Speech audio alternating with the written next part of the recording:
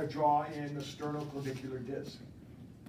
It attaches from the inferior surface of the clavicular notch up to the superior surface of the head of the clavicle.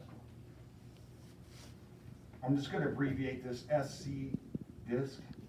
Sorry, this color's not too good. In red, the sternoclavicular disc attaching from the inferior surface of the clavicular notch to the superior surface of the head of the clavicle.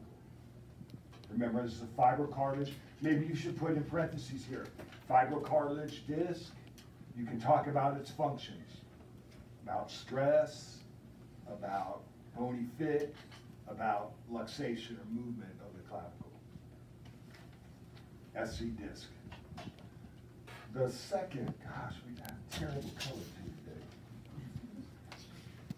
The second ligament I want to draw are the anterior and posterior SC ligaments.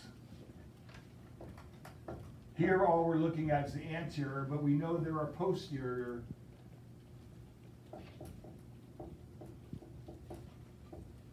AC ligaments. Of course, those are capsular, preventing anterior and posterior translation. Then we have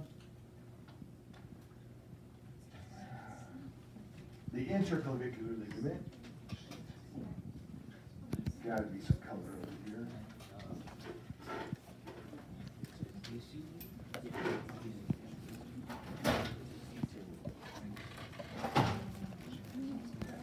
You did? Save the day. Okay, thank you. Except they're all green. Thank you, buddy. No, we're just going to use what we have. I'll bring you. Yes. How embarrassing. I will bring new ones at the break. How about that? Thank you. Okay. So here we go. We have a question. Yes. Sorry, does that say anterior posterior AC ligament? Or It does say AC. How silly. oh, all right. We're talking about the sternoclavicular joint, not the AC joint. I'm going to get to the AC joint. SC. Thank you. Okay. Then we have the interclavicular ligament. It's going to be remember this sternoclavicular disc is actually within the joint capsule, right? Think about that. It's within the joint capsule, just like the menisci are.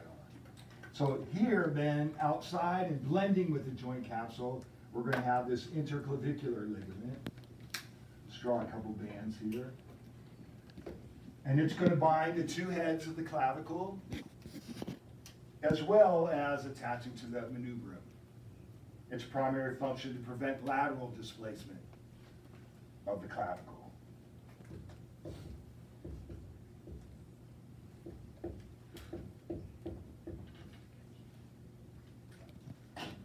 And finally then we have the costoclavicular ligament.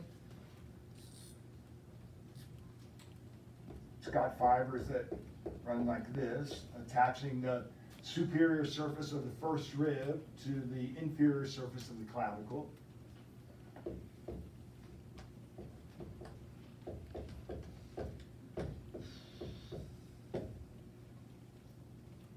And its primary function is to prevent superior movement of the clavicle, but we also learned it's going to limit some medial movement of the clavicle as well.